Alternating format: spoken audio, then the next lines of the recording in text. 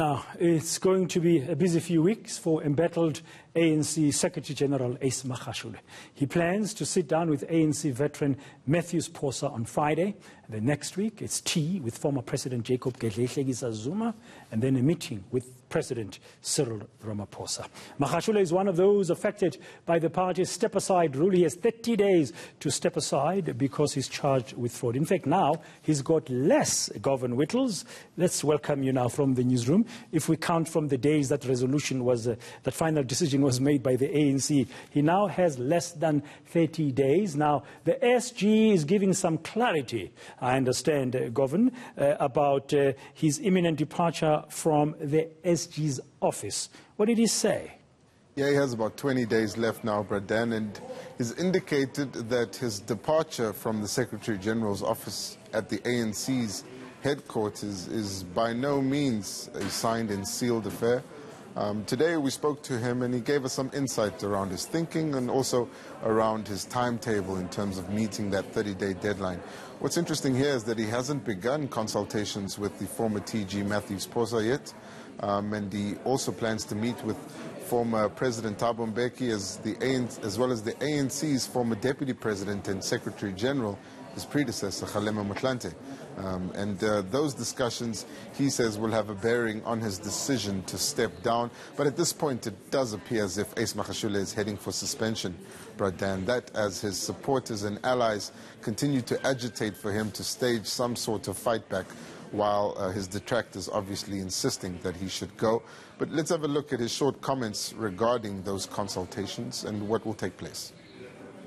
I've said we are consulting, and I'll finally meet with the president of the ANC, Comrade Cyril Ramaphosa. And I said the internal processes of the ANC must be left to the ANC, as the TG of the ANC has said. He's continued, I understand, Govan, to defend radical economic transformation. What did he say about that?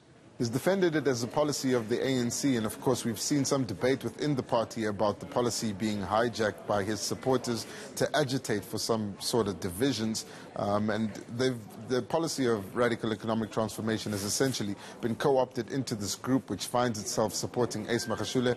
And then on the other end of the spectrum we see an organization or campaign emerging outside of the ANC called Defend Our Democracy, which is by and large representative of the president's interest within the National Executive Committee. So they've stacked up these two groups against each other, and Ace Magashule today responding to some criticism of the RAT group, saying it's a policy of the government and it must be implemented. Let's have a look at what he had to say.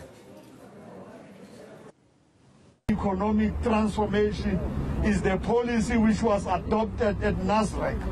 You can't actually change it and turn it around and call it something else. The economy must be in the hands of African people. There is no country in the world where the majority are not actually the owners of the economy. South Africa must change for the best, and I think the women leadership of this country, the Women's League, can actually play that important role to change the lives of our people. The leadership of the church can still play that role of ensuring that our people are now living in a better South Africa. That dream which Mandela and many others and Charlotte Mateke had for South Africa, the dream of making sure that all of us get out of abject poverty, that dream must be realized. And it cannot take many years. It must be a dream which must be realized today, not tomorrow.